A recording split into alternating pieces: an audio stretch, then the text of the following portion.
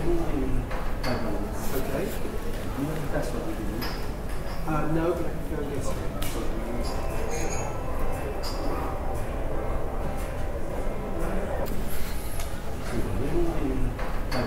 Okay. That's what we do. Okay. It's a good question. It's a question I'm not going to answer, but I will tell you, my answer will be to explain to you why I don't want to answer the question. Okay. When you are a songwriter, you write music and you make albums, as I do. Of course, you have to give a title to everything. You have to give a title to your song. You have to give a title to your whole album. In a way, that's unfortunate, because when you title your album or you title your song, you're telling your listeners this is what the album is about. And in a case of an album like Hand.Cannot.Erase, the album is about many, many things. Many things. And I could have called the album, for example, I could have called it The Loneliness of Living in the City. Okay. I could have called it that, but that would have been too specific about this is what the album is about. And of course the album is about more. The album is about the modern age, it's about confusion in the age of technology, it's about nostalgia, it's about childhood, it's about the internet, it's about the city, it's about many, many different things. So because of that, I don't want to be too specific with a title. So I compromise, I pick a title, I use a title which is very mysterious. Okay. And I like that. And the title is very ambiguous and it's not really clear what it means. I like that. Okay. So there is a real reason about the answer. There is an answer. There is a reason why it's called that, but I don't want to tell you. Okay, that's perfect.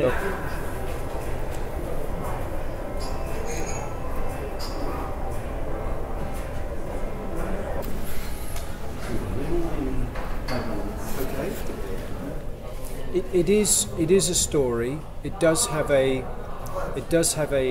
narrative flow to it. Okay. For me, the analogy is with a movie. It's with a film or a novel.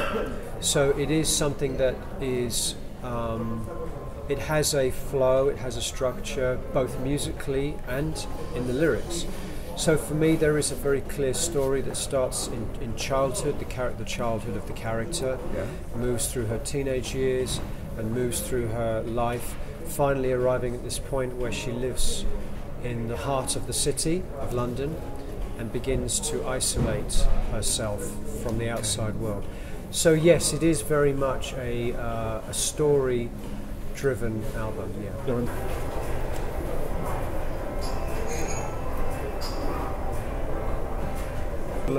Found in the forest. Yes, yeah.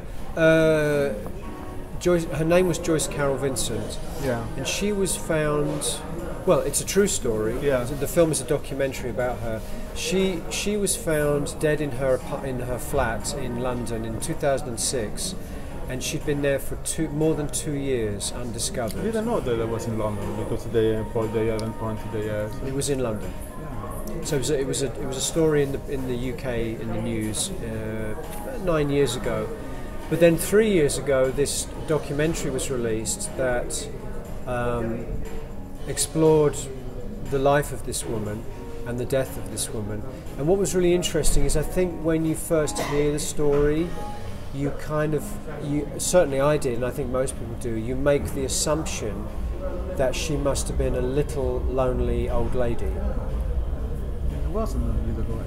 She was young, she was attractive, she had lots of friends, she had family, and so that makes the story even more extraordinary, that she could disappear and no one would miss her for more than 2 years, yeah. And for me that became like a symbol. She became like a symbol of what it means to be living in the heart of the city in the 21st century, with all the chaos and the stress and the confusion and the terrorists and everything going on. it's very easy for someone to disappear in the city, and she becomes like a symbol of that for me.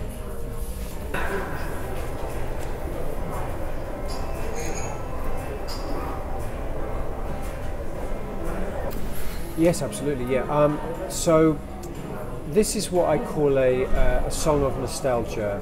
It's now when you create a character. The character is obviously a fictional invention based on Joyce Carol Vinson, but she's a fictional character. And when you create a fictional character, I think so that the audience can really believe in that character, you have to give the character your own life. Part of your own life. You have to give the character some of your own experiences, some of your own feelings, some of your own memories. So in this case, the character is talking about something that actually comes from my childhood, and it's a nostalgic song. It's a song about a moment in childhood when life did seem, just for a moment, that it could not be any better, that it was perfect. And I think there's something about being an adult and looking back at moments in your childhood that you didn't really, at the time you didn't really appreciate that life was as good as it was. And so the song is about a story about her when she was 13 years old, and she had this very, very close relationship with a sister. Yeah. And life was perfect. And there are images in the song that come from my life, images of watching, boats watching boats pass by on the river at the twilight in a summer. And these are images that come directly from my childhood, and they are crystallized moments in my mind when I think back and I think, yeah, that moment life was perfect. Life was so content, without stress, without responsibility, without fear. And those feelings of nostalgia for childhood they also have a kind of melancholia to them, because I think as you get older you realize you will never capture that feeling ever again. So there is a sadness to it, but there's also a sort of beauty in nostalgia. Yes.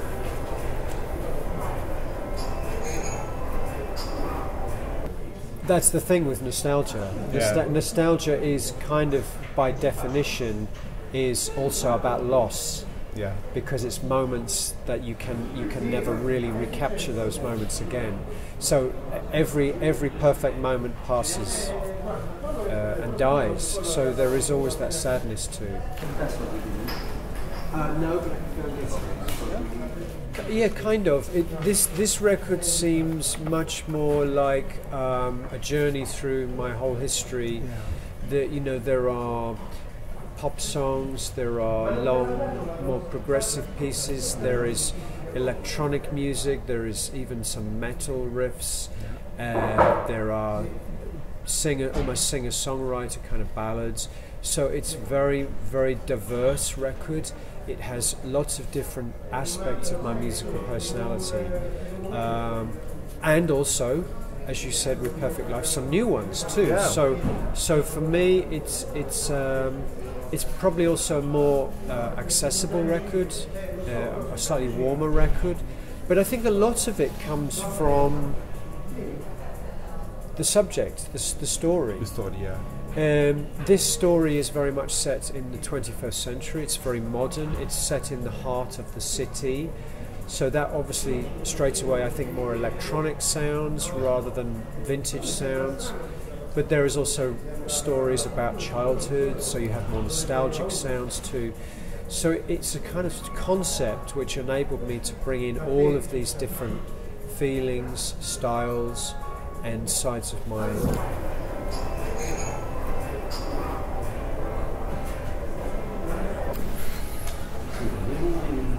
I think more than the incident, because the incident had a common subject, but it didn't have a narrative story. Okay. You didn't have to listen to it only in this order. Okay. I think with this album, to understand the story best, yes, you do need to read it like a book. Yeah, or watch it like a movie, like a story, or like a film. Like a film, yeah, yes, like right, so. exactly. The scenes in the film, and you have to watch the film in the right order, otherwise it makes no sense. But at the same time, I like to think that there are also songs that you can listen to in isolation and just enjoy them as pop songs or a progressive song. So you don't have to follow the story, but it's certainly the best way to understand. Yes. Okay.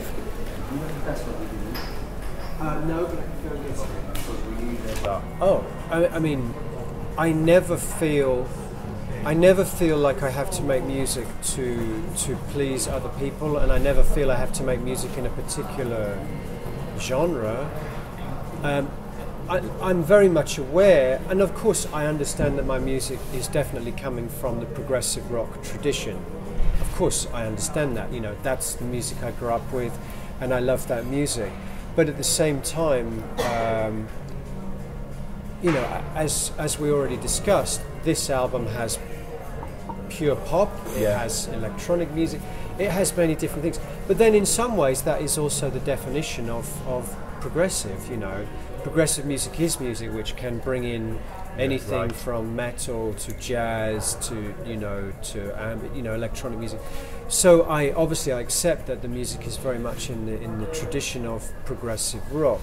I try not to think too much about that pressure or that weight. It's very flattering that people would say, I'm like one of the leaders in that particular scene of bringing progressive music into the modern age, but I'm not thinking about that when I'm creating music. The music comes very naturally, and the music so far has been always a step forward with each album. As we discussed, this album is very different to the other album. Totally.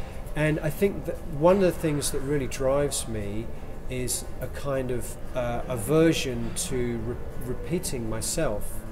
I have this fear of doing the same thing twice, and that really is what drives me forwards. Now, you asked me what next. I'm not sure, but because I obviously have the next year, I'll be touring for Hand.Cannot.Erase. I don't know what next, but I know that it will be different again, because it has to be to keep me excited.